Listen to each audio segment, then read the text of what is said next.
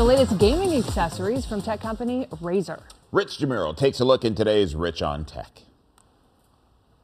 For gamers, every advantage counts. Recently, gaming accessories maker Razer held a digital event called RazerCon, where they showed off new products designed to give players that extra edge. Razer, the company known for its colorful, high-performance gaming accessories, showing off new ways to play. Without further ado, this is the Black Widow V4 Pro 75%. I visited the Razer store in Los Angeles to see the latest. They have locations in 12 cities. First up, a look at the new Black Widow V4 Pro 75%. Mechanical keyboards are super popular among gamers who like to customize them for looks and speed. The last thing you want is to press a key and it doesn't react as fast as you intended it to be, right? So gaming keyboards are really important to give you that low latency performance. This $300 keyboard has hot swappable keys, lots of ways to customize, and a small OLED screen for controls. I tried several customized versions, each had a slightly different look and feel. Oh, much more clickety-clackety.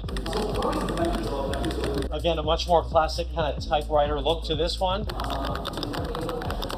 I feel like this one's going to be really unique because look at the keys on this one.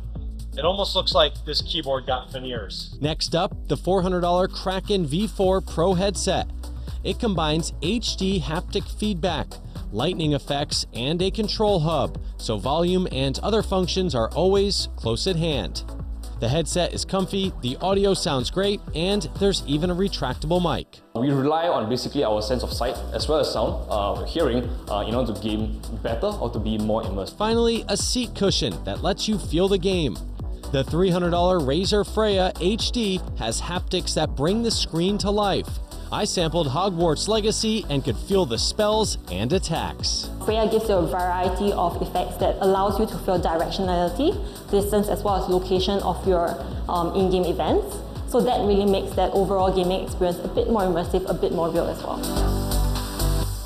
Accessories like this bring us closer to feeling the gameplay, not just hearing and seeing it. As always, you can get more information on my website, richontech.tv. I'm Rich DeMuro, that's Rich on Tech.